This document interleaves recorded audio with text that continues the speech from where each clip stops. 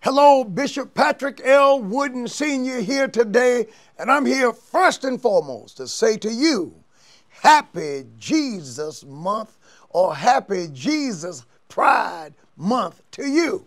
I have declared the month of June here at the Upper Room Church of God in Christ to be Jesus Pride Month. I have cut ties. I'm not going along with the declaration that was made by the then President Bill Clinton, who was the first president to declare June as homosexual and lesbian pride month in 1999, and he did it also in 2000. Then from 2009 to 2016, each year he was in office, President Barack Obama declared June LGBT Pride Month. Now currently, LGBT History Month is a month-long celebration that is specific to the United States and to Canada, the United Kingdom and Canada. Yes, in the United States and Canada, it's celebrated in October to coincide with Coming Out Day on October the 11th. So the LGBT community gets 2 months. They get just as many months as Jesus gets. Jesus gets Easter and Christmas. And here we are today. And just last week, well, this week, President Donald John Trump endorsed and called this LGBT Pride Month. Well, listen, the God of the Bible makes every month. He makes every day.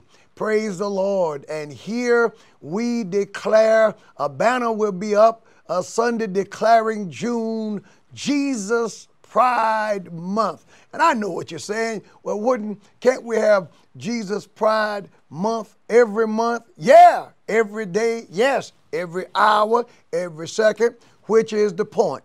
And no president, no leader, no political figure, no politician, no preacher, no one has a right to take the days of the month, the days of the year, the months, the seasons, or anything that the God of the Bible has made and dedicate it to a lifestyle that the Bible says is wrong. Now, don't call me a basher. You're never bashing when you tell people the truth. I want everybody, whether you're straight or homosexual, whatever the case may be, I want everybody to know who Jesus is. I want people to be saved and delivered. But you see, as never before now, the churches would look, we got to stand, got to push back. We're not going to go along to get along. We're not going to be beaten into submission. Isn't it amazing that we live in an America today where you're not allowed to have an honest disagreement? You can't honestly disagree with somebody on the basis of an honest area of disagreement.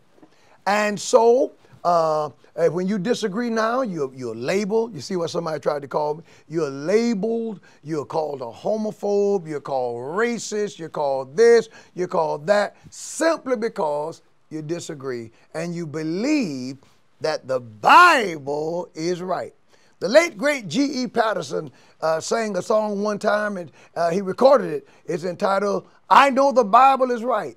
And the lyrics are, I know the Bible is right, and somebody's wrong. The Bible says, let God be true, and every man who disagrees with God, a liar.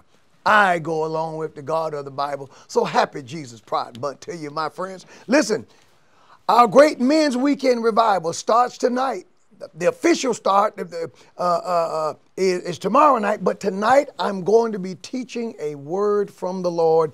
And I want to give a great shout out to our tremendous men's president, Elder Anthony Wilson. He's doing a fantastic job. He also serves here as the second assistant, as my second assistant to the pastor at the Upper Room Church of God in Christ. This young man is doing a phenomenal job with our men's department, and we are excited about the things that are going to happen. Yours truly will be delivering the word of the Lord tonight. And on tomorrow night, yes, we're going through Friday night. And they came up with this. God gave this concept to Elder Wilson and the committee, and I worked with it. I'm on board with them. We're having a daddy-daughter night. It's called Family Night. Family Night, daddy-daughter. And yours truly, I need you to pray for me. I will be preaching along with one of the greatest preachers that I know of, my daughter, Evangelist Crystal Amanchukwu. I've often said God has given that young lady something special.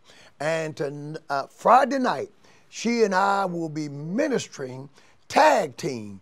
And I'm looking forward to God blessing us in a mighty way. And then Saturday during the day, we're having a man-up session. We're going to be talking about health, prostate awareness, fighting for the unborn, protect and serve awareness. We're going to have members of the Sheriff's Department, the Police Department to come and speak to us. We're going to be talking about sin versus consequences, the domino effect. We're going to be talking about subjects of dressing for success, and there will be people brought in to speak to us during our Saturday morning session, and then we're going to close out this coming Sunday. And listen, the men's choir and praise team are going to be featured during this time, during that Sunday morning service, and it's going to be an amazing service.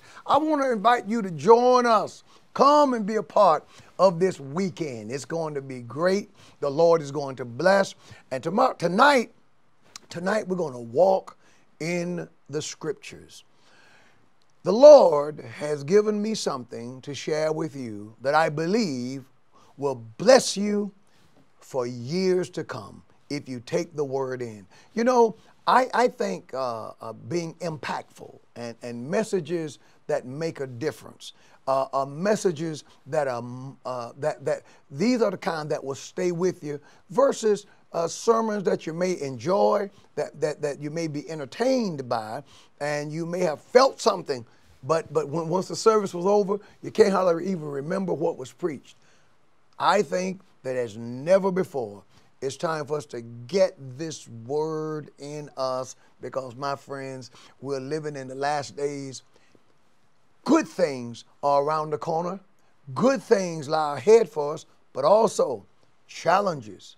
Our society is growing darker. We're living in the last days. And I'm telling you, you got to gear up for the fight. You got to be ready. Praise the Lord.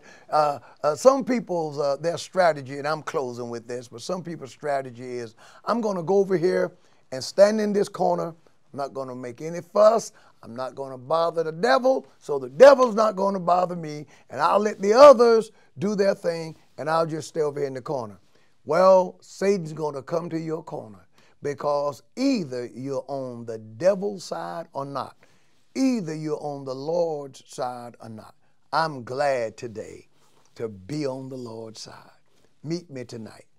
It's mighty nice, to quote the song, to be on the Lord's side.